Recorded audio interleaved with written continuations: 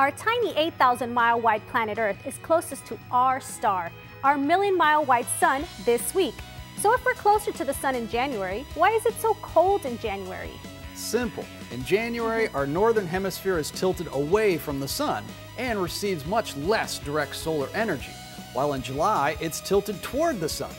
Okay, we got our skies set up for January 6th, about an hour before sunrise facing southeast, where you'll see a crescent moon just above the ring planet Saturn. Then on January 10th, a super skinny 28-day-old moon will snuggle up just to the left of brilliant Venus in one of the best planet-moon pairings of the year. And on the evening of January 13th, the moon will be above Mars. Then on January 21st, a gibbous moon will be just above Jupiter. So even though we're as close to the sun as we ever get this week, we recommend you bundle up as you keep looking up.